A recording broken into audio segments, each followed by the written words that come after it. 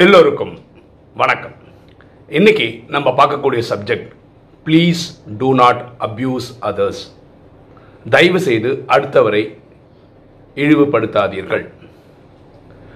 நம்ம பசும்பொன் முத்து ராமலிங்க தேவர் அவரை பற்றி ஒரு ஆர்டிக்கிள் நான் ஒன்று படித்தேன். அதுதான் இந்த வீடியோவில் சொல்ல போகிறேன். அவர் சின்ன பையனாக இருக்கும்போது, 9-10 வயசு இருக்கும்போது நடந்த சம்பவம்னு ஒரு ஆர்டிக்கிள் படித்தேன். அப்போது அவர் இருக்கிற ஏரியாவில் ஒரு மத போதகர், அவர் ரோட்டில் இருந்துக்கிட்டு ஒரு மெகாஃபோன் வச்சு ஒரு பிரசங்கம் பண்ணிகிட்ருக்கார். அப்போ அவர் சொல்கிறார், ரோட்டில் கல் இருக்குது, அதை நம்ம மிதித்து நடந்து போயிட்டுருக்கோம்.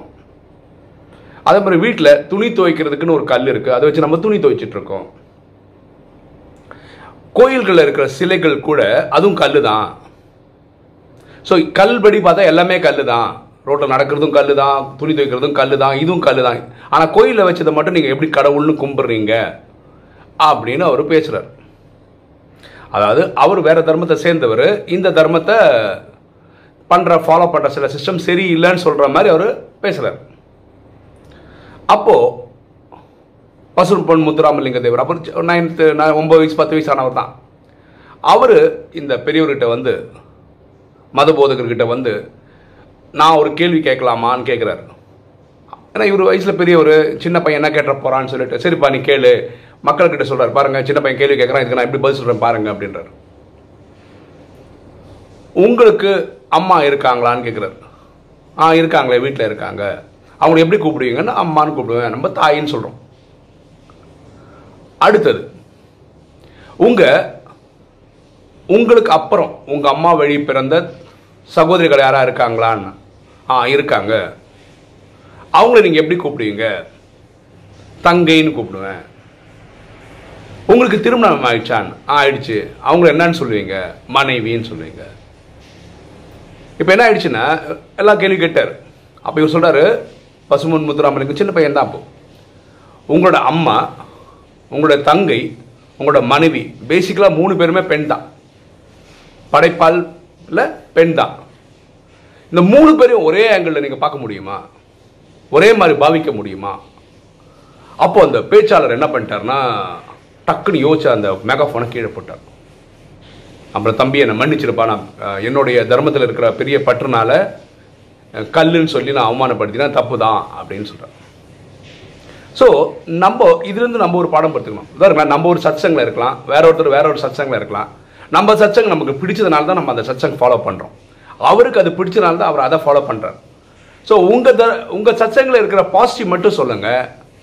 எப்பவுமே அடுத்தவங்க சத்சங்கை பற்றி குறையா பேசாதீங்க. அடுத்தவங்கள கேலி கிண்டல் பண்ணுற மாதிரி என்றைக்குமே பேசாதீங்க. அது சரி கிடையாது.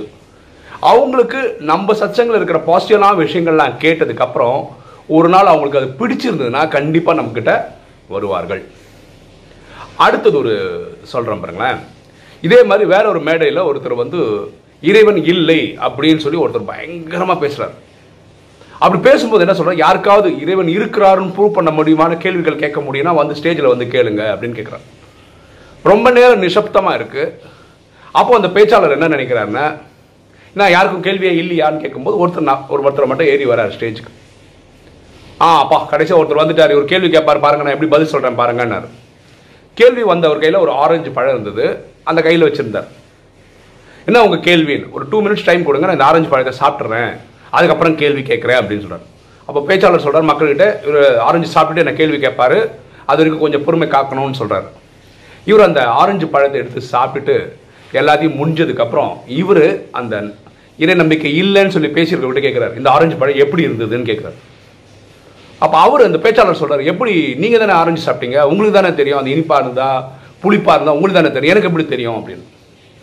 அப்போ மேடையில் பேச வந்த அவருக்கு சொன்னார், கரெக்டு தானே, இந்த ஆரஞ்சு இனிப்பாக இருக்குமா, இனிப்பாக இருக்காதா, புளிக்குமான்றதெல்லாம் இது சாப்பிட்டவங்களுக்கு தானே தெரியும். அது மாதிரி இறைவனுடைய அன்பை ரசித்தவங்களுக்கு தான் தெரியும் அன்பு இருக்கா இல்லையான்னு. அதை அனுபவிக்காத உங்களுக்கு எப்படி தெரியும் இறைவன் இருக்காரு இல்லைன்னு. அதனால் தயவு செய்து அனுபவம் பண்ணிட்டு பேசுங்க, இல்லைன்னா அதை பற்றி பேசாதீங்க. உங்களுக்கு ஒரு நம்பிக்கை இருக்குன்னா அதை ஃபாலோ பண்ணிட்டு போங்க. நம்புறவங்கள நீங்கள் இழிவுபடுத்தி பேசுறதுக்கு சரியாக இருக்காது. இது நமக்கு ஒரு பாடங்க. நம்ம ஒரு சிஸ்டம் ஃபாலோ பண்ணுறோம், அது நம்ம பிடிச்சிருக்கு, அதனால ஃபாலோ பண்ணுறோம். அதனுடைய நிறைகள் மட்டுமே நீங்கள் எல்லார்கிட்டையும் சொல்லலாமே தவிர அடுத்த சத்சங்கில் இருக்கிற குறைகளை பற்றி நம்ம பேசுறதுக்கு நமக்கு தகுதி கிடையாது.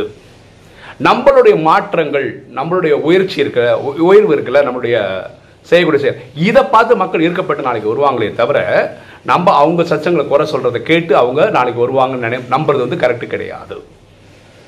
ஓகே, இன்னைக்கு வீடியோ உங்களுக்கு பிடிச்சிருக்குன்னு நினைக்கிறேன். பிடிச்சவங்க லைக் பண்ணுங்க, சப்ஸ்கிரைப் பண்ணுங்க, ஃப்ரெண்ட்ஸ்க்கு சொல்லுங்க, ஷேர் பண்ணுங்க, கமெண்ட்ஸ் போடுங்க. தேங்க்யூ.